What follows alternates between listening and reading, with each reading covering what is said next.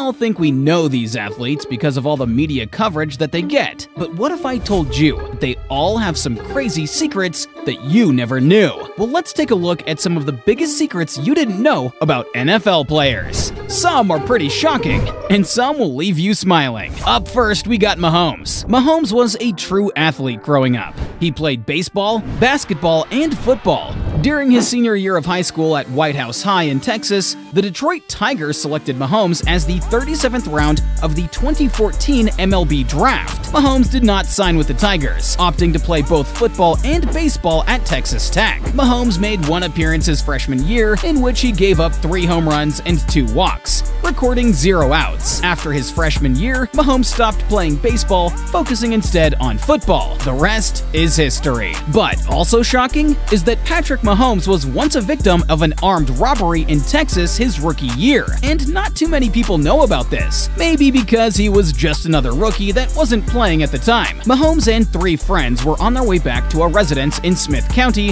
after a baseball game when a vehicle pulled up next to them in the driveway. A man from the vehicle demanded their possessions, with Mahomes believing the man was armed. Mahomes stated that he and his companions complied with the demands, after which the suspect fled the scene. Law enforcement managed to locate 2 individuals, 34-year-old Michael Blake Pinkerton and 58-year-old Billy Ray Johnson, in their vehicle and subsequently arrested them. Mahomes' wallet was recovered, and an officer came to learn that the incident seemed to be opportunistic rather than premeditated, and the suspects were unaware of Mahomes' identity during the robbery. Let's all be happy this didn't go bad, and that we still have a chance to witness the GOAT breaking all kinds of records. Let's move on to another GOAT. Not only is he known for being the greatest of all time, but Tom Brady is also loved by women across the globe. Many view him as this beautiful, perfect individual with a perfect face and amazing hair. But one thing you may not know is that many experts believe that Tom Brady has had a hair transplant. Tom Brady has never been public about his hair. He has never discussed his hair problems or any procedure he might have undergone. If we track him from the year 2000 to 2014, he did experience difficulties with his hair, as his hairline was receding. In his photos, it's been quite evident that his hairline was thinning,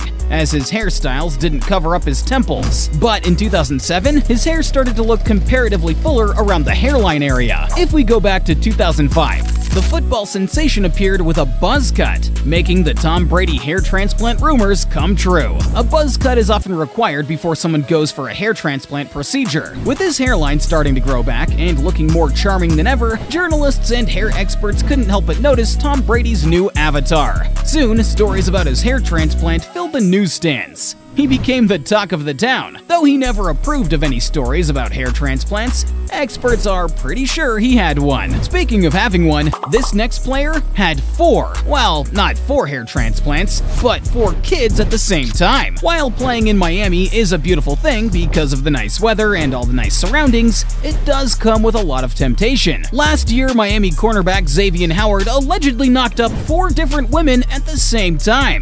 And all I can think of is that child support money. That's a lot of money for the next 18 years. A woman known as Ty from Miami asserts that she is carrying the NFL player's child and claims that she has been subjected to harassment by him. Pictures floated around about the 4 alleged women that he got pregnant. Let's just say they wouldn't be women that you'd bring home to mom, but maybe Unc would definitely give you a fist bump and say, "I see you, boy." Not sure whatever happened and if the rumors were at all true, but my boy better keep playing better for the next 10 years and sign another big contract. That's all I'm saying. Most players just pick a random number, and that usually becomes their favorite. But there's often not a special reason behind it. Lamar Jackson shares a deeply personal narrative.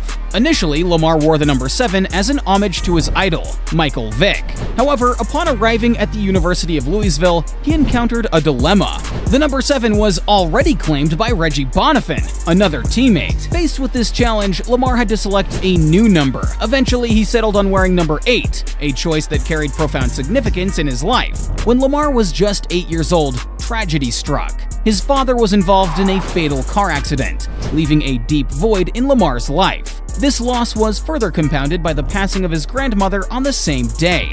The memories of that heartbreaking day stayed with Lamar, shaping his journey. In honor of both his father and grandmother, Lamar chose to wear the number 8 jersey. It became more than just a number. It became a symbol of the resilience that he derived from their memory.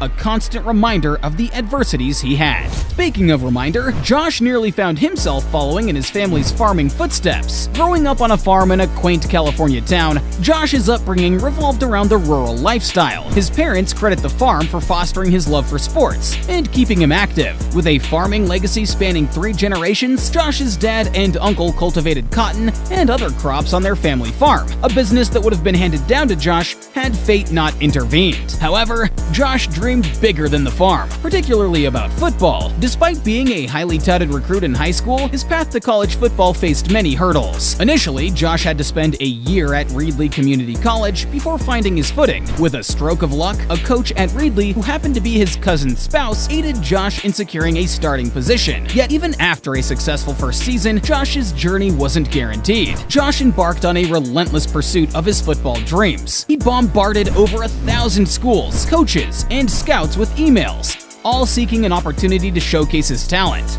After reaching out, only 2 institutions extended offers: Eastern Michigan and Wyoming. Opting for the latter, Josh seized the chance to prove himself. In just 2 years at Wyoming, he surpassed all expectations, tallying an impressive 44 touchdowns and over 5,000 yards, solidifying his place in collegiate football before making it to the NFL. Speaking of making it to the NFL, Micah Parson, who is only 24 years of age, already has 2 kids. Now, you may not see that as a big deal, but Micah had his firstborn when he was only 18. The Dallas Cowboy star claims that it was unexpected and a little challenging, but he didn't mind the problem because he knew he was so good that he'd make it into the NFL and finances wouldn't be a problem. I think it's pretty fair to say that he wasn't lying. In an interview with the Pivot podcast, Micah does admit that it is hard being a father and playing in the NFL, but he also mentioned that he wouldn't trade it for anything in the world. Now, it's hard to top a story like that, but Lamar helping a rapper escape prison is truly mind-blowing.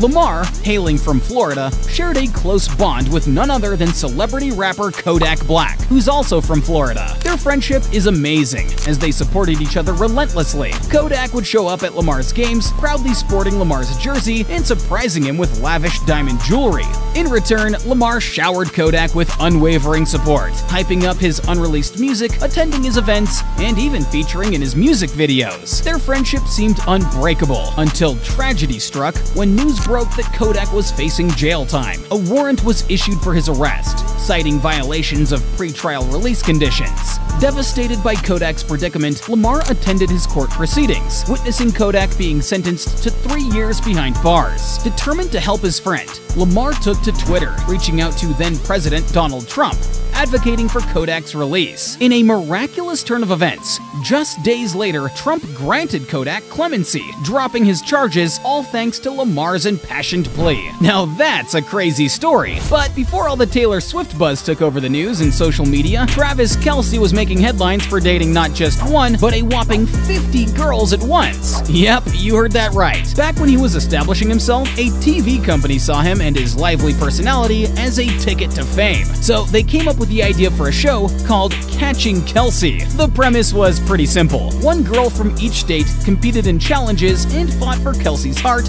in a huge house. The show was pure entertainment. From discussions about football allegiances to family ties, it was a roller coaster of emotions. Ultimately, Kelce had to make a choice, and he picked Maya. But as quickly as it started, the romance fizzled out. Nowadays, people don't even remember him as a TV star. He's moved on to bigger things and started dating Taylor Swift. Let's move on to a story many of you may know. Odell Beckham Jr. is a name synonymous with football greatness, but as it turns out, his true love is soccer. Yeah, soccer, or football as it's known globally. Odell's journey to NFL stardom was almost diverted when his passion for soccer took center stage during his formative years. From the tender age of 3, Odell was already honing his skills on the soccer field. His talent blossomed to such an extent that he received an enticing offer to join the national team in Europe when he was just 13 or 14. However, faced with the prospect of leaving his family behind, Odell made a pivotal decision to stick to American sports. While soccer did remain close to his heart, Odell redirected directed his focus to football, determined to make it work.